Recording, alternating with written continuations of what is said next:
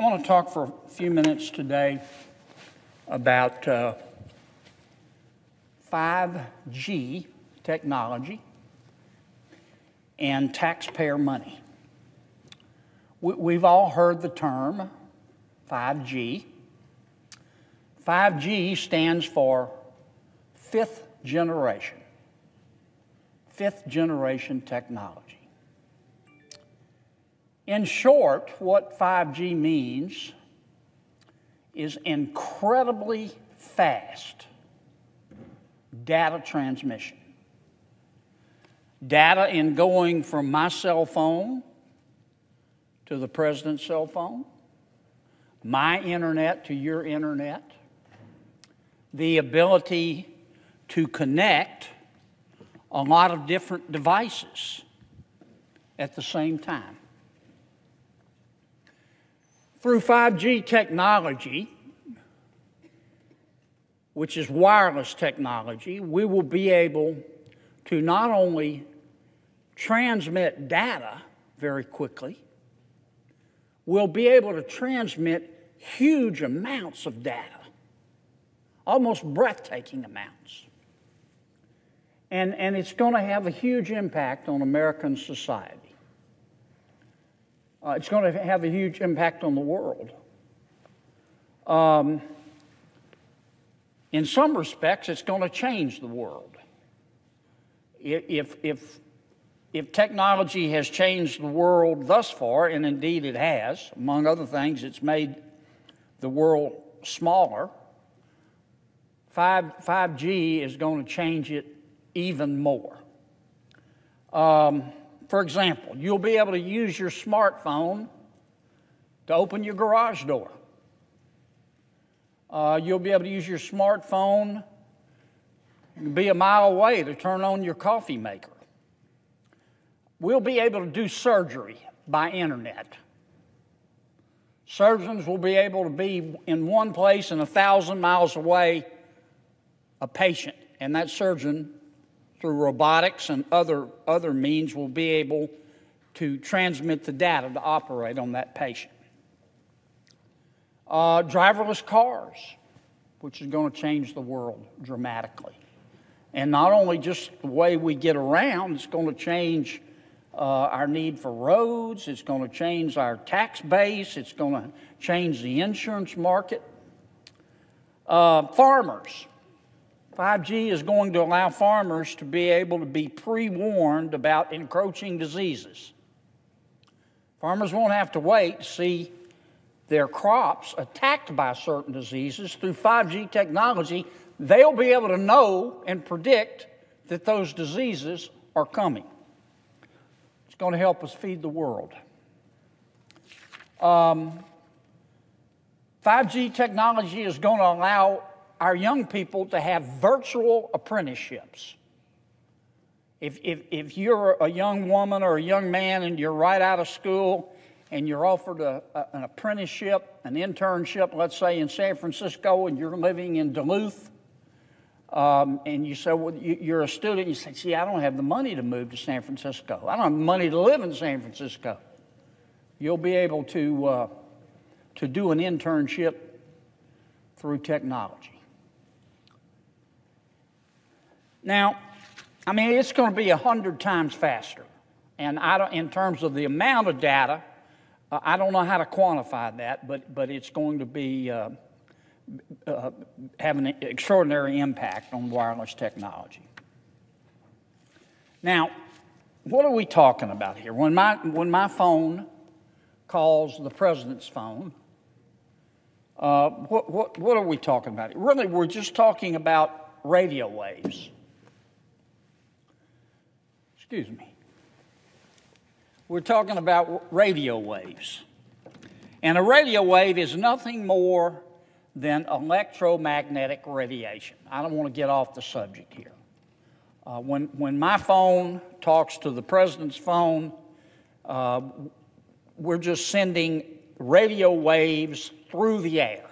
Sometimes you might have heard that referred to as a spectrum. And that's basically how a cell phone and the internet works. except with 5G, the speed with which that data is transmitted and the amount of data will be substantially larger. Who owns those radio waves in the air through which those radio waves travel? According to federal law, the Federal Communications Act of 1934, we do. We all do. The American people do. Now, the federal government, through the Federal Communications Commission and other agencies, including but not limited to Congress, regulates those radio waves going through the air, which we call spectrum. But those radio waves and the air through which they pass are owned by the American people, just like a national park, just like the oil and gas offshore in federal waters, just like the Rocky Mountains. They're owned by us, the American people. Now, there are certain types of radio waves that are owned by the American people that are perfect for 5G technology. These radio waves and this spectrum, if you will, I'll use the term spectrum, but you remember I'm just referring to radio waves moving through the air. This particular spectrum that's perfect for 5G technology is called the C-band. I don't know why they call it that, but that's what they call it. And it is between 3.7 gigahertz and 4.2 gigahertz. Don't worry about what that means. Just know that this spectrum, this part of the overall spectrum, is perfect for 5G. And it's perfect because it strikes a balance between coverage and capacity. And this C-band, if you will, that's not too hot, not too cold, it's just right for 5G, is critical to our development of 5G technology. Now, since the American people own this C-band, and since many of our wireless companies that want to develop and offer 5G technology to the American people, given those facts, the FCC is going to play an integral part. The FCC licenses spectrum to companies that want to use it. In other words, if you're a wireless company and you want to use a portion of the spectrum, the radio waves going through the air that's owned by the American people, you go to the FCC and you say, I want to license that spectrum, and I'm willing to pay for it. And by law, not by custom, by law, what the FCC does, it says, okay, to be fair, we're going to hold an auction. And everybody who wants to bid on this portion of the spectrum can submit a bid. In the last 25 years, the FCC's done an extraordinary job, by the way, of getting spectrum out to the private sector and getting the American taxpayer paid for its property interests. In the last 25 years, the FCC has conducted over 100 of these auctions. The FCC has brought in $123 billion for the American people. Billion. That's 9 zeros. I would venture to say, I've met with the folks at the FCC who handle the public auctions. They are incredibly experienced. They know what they're doing. Let me get back to the C-band. When we left off, We were talking about the C-band being perfect for 5G. We have a lot of wireless companies that want to lease it, if you will, want to license it, and the FCC's there in the middle. And you would expect that what we would do in this instance is what we always do. We hold a public auction. It has been estimated that if we hold a public auction, if the FCC holds a public auction and tells all the wireless companies that want to bid to come on down and bid, it will bring in $60 billion for the American people. $60 billion. You know what we can do with $60 billion? With $60 billion, we can put 1 million kids through college, all 4 years. With $60 billion, we could hire 1 million new cops for a year. With $60 billion, we could build 7,000 miles of interstate. With $60 billion, we can make sure that broadband reaches every crevice and corner of America, because right now it doesn't. If you're in a rural area right now, I don't want to overstate my case here, but in many instances, if you're in a rural area, you don't have the same broadband, both in terms of reach and coverage and speed, that people have in a large city. And that's even true before we get to 5G. We could even give the money back to people. We have 140 million taxpayers in America. If we just gave this $60 billion back to the 140 million taxpayers, it's about $430 for every taxpayer in America. Now, I'm not suggesting that we do that. That's above my pay grade, making that decision. And for a lot of people, $430 isn't much money. But I've got a lot of friends for whom $430 is a lot of money.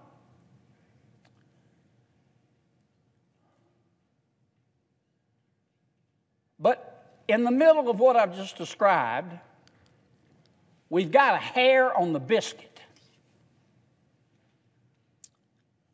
We have 3 companies, and I'm not disparaging them.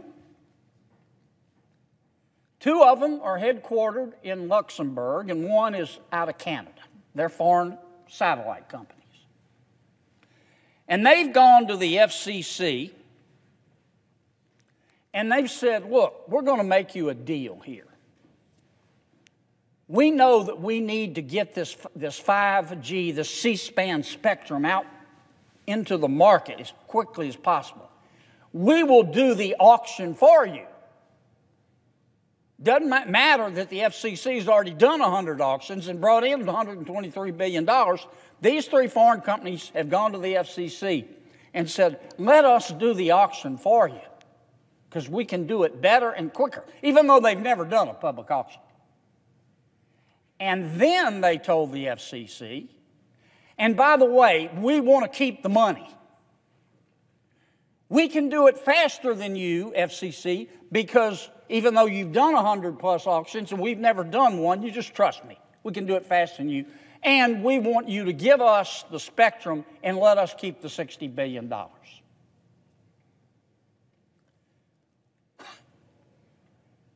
And the FCC is considering doing it.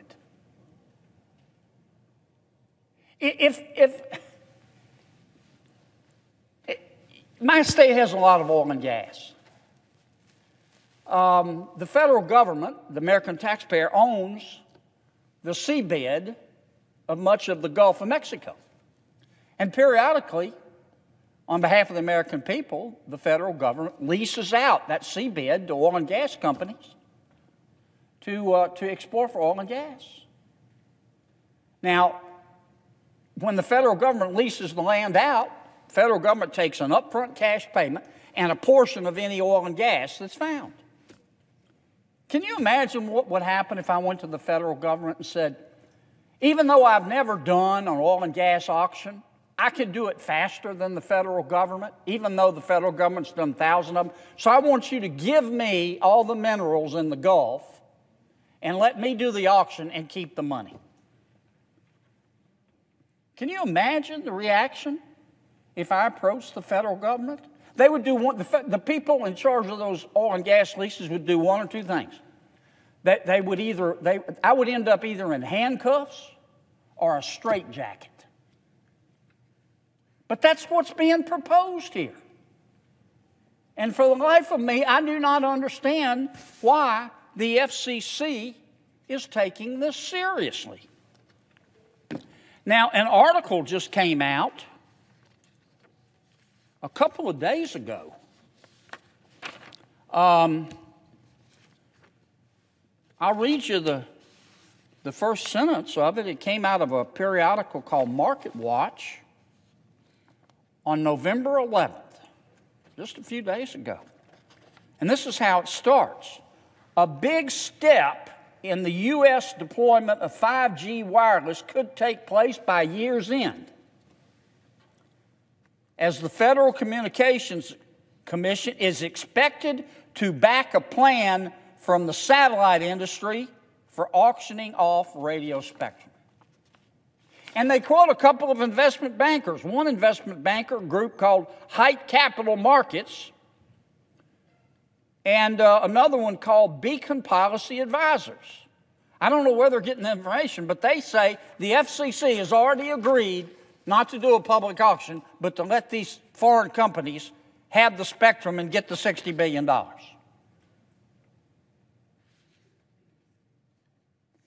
And the article goes on to explain that these three companies, these three foreign companies, the two Luxembourg companies and the Canadian company, they spent $515,000 lobbying regulators and lawmakers on its auction plan.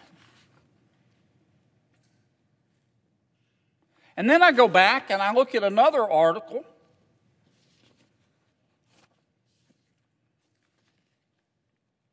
that came out not too long ago. And it talks about, it quotes one FCC commissioner. Sounds like he's already sold. He was asked about the idea of just giving the spectrum to these foreign companies and letting them keep the money. Here's what he said. He says, most of the criticism of what is known as the CBA proposal, that's the proposal by the private companies, shows a lack of understanding of how the internal commission works. He says, don't let anyone try to lecture me on the commission's efficiency and timeliness. And this commissioner goes on to say, quote, I'm just quoting from the article, if someone or some entities make a profit for being at the right place at the right time, I will live with that outcome. In the grand scheme of things, if it's a contest between speed and government trying to extract a significant piece of the transaction through a lengthy process, I'll take the speedy resolution any day. Are you kidding me? What planet did he just parachute in from? And this is a current member of the FCC. Somebody needs to tell him about the president's executive order. Right here. Buy American. Hire American. Doesn't say hire Luxembourg companies. I have nothing against Luxembourg companies. I just prefer American companies. It doesn't say buy Canadian companies and hire Canadian. I can tell you what's going to happen if the FCC does this. First of all, the American people are going to lose $60 billion. Number two, they're going to get sued. They say they can do it faster. I don't believe them. But I know this much. I know a little something about litigation. I used to do it for a living. They're going to be tied up in court for about 10 years, I can tell you that, because the Federal Communications Act requires a public auction. I can tell you what else is going to happen. The people who live in rural communities are going to get the little end of nothing, because we won't be able to control who gets this C-band. And I will bet you the companies that end up with it start and I hope I'm wrong, and remain in the cities. So if you live in the country where I was raised, you don't get the benefit of 5G. Also, if we give it to these 3 foreign companies and they get to decide who gets the C-band, how do we control who ends up with our spectrum? What if they give it to Huawei? What if they give it to a company that violates our national security and our national intelligence? This is a really bad idea, folks. There is a bill that has been offered. It's a bipartisan bill in the House. I'm going to sponsor it in the Senate. It's offered in the House by 2 Republicans and 2 Democrats. And the bill's very simple. It just says do the right thing. This spectrum belongs to the American people. This C-band belongs to the American people. That $60 billion belongs to the American people.